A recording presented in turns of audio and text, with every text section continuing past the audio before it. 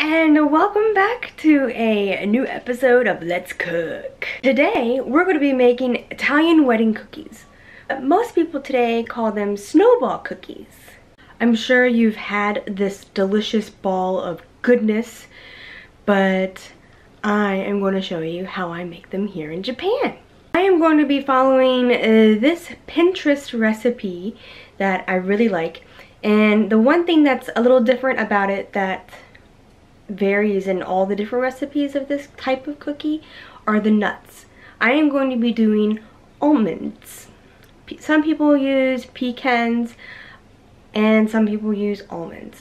I prefer almonds in mine, so that's what I'm going to do. If you can find almond flour, more power to you. But here in Japan, it's quite difficult to find, and if you do find it, it's really expensive.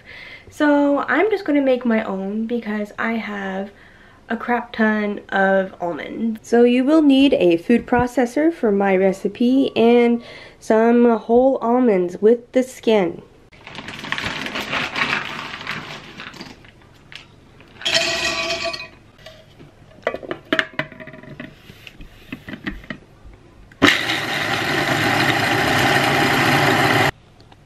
So this is what my almond flour looks like. Probably looks a little coarser than what you would buy at the store, but that is totally fine. And since I'm making half a recipe today, I only need to use 1/3 cup of almonds. Be sure not to grind your almonds too long, because if you grind it too long, it will eventually turn it to butter. Yes. So just grind them enough to be a fine powder and then you're done. Don't go any further. Even if you're like, oh, maybe I should. Don't. Trust me. Next, you will need powdered sugar. Yes. And you will need 1/3 cup powdered sugar.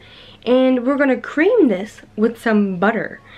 Now, your butter needs to be room temperature or warmer. Not melted, but super soft. And it will just cream like a dream. You need 3/4 cup of soft butter, and let's get to creaming.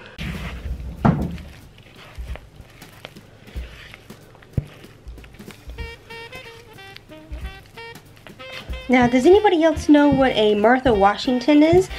The Martha Washington candies? Because this is exactly what that base would look like. Or does nobody know? Am I just showing my age? Because my grandmother used to make them all the time, and I learned how to make them pretty much from her. Add 1/3 teaspoon of salt. Yes, salt. We need 1/2 teaspoon of vanilla.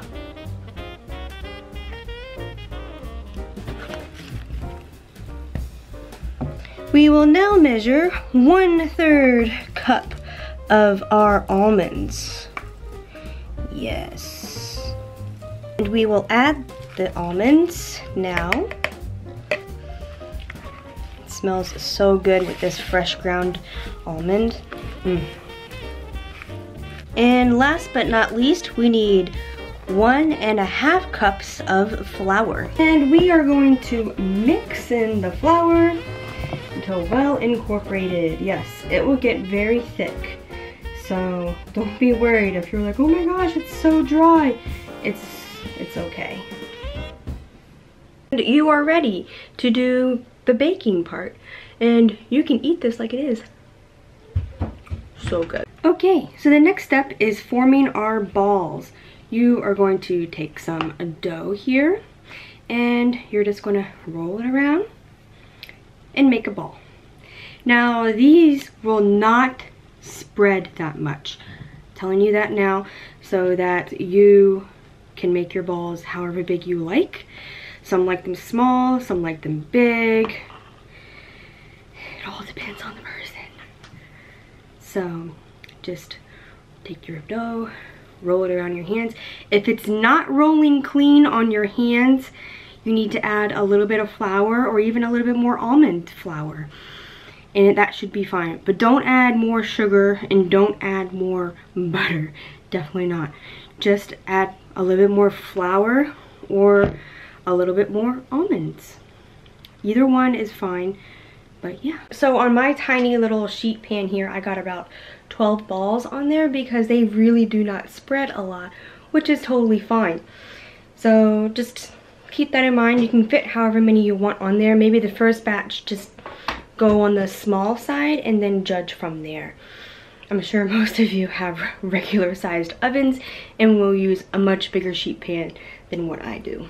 These then go into a preheated oven of 350 degrees for about 15 minutes. If you're on Celsius degrees, I am using 180 degrees Celsius. Yes.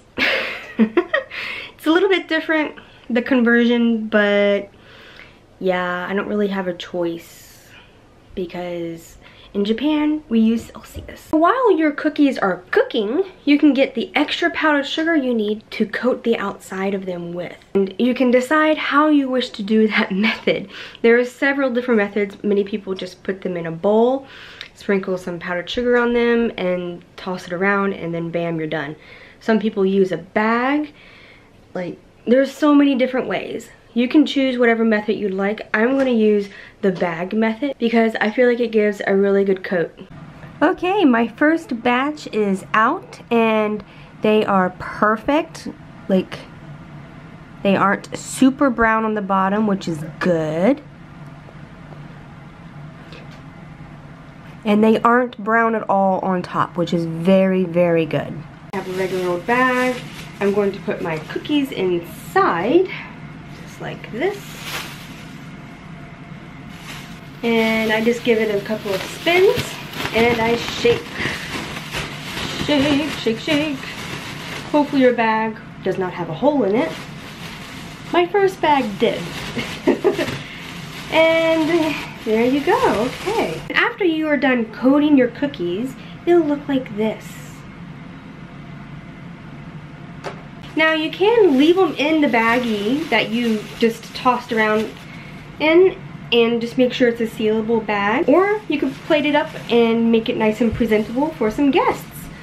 But when you're done with them and you have some left over, make sure you store them in an airtight container because they can go stale. It is taste test time. Yum, yum, yum. Perfect. And this is what it looks like inside. And one more tip about the cookies, they need to be completely cool for you to put the icing sugar on it, because otherwise it'll just melt away and make this messy goop stuff on it. So definitely just make sure they're cool. Thanks for watching, and let me know if you make them. I want to see your versions. And I'll see you in my next video. Bye!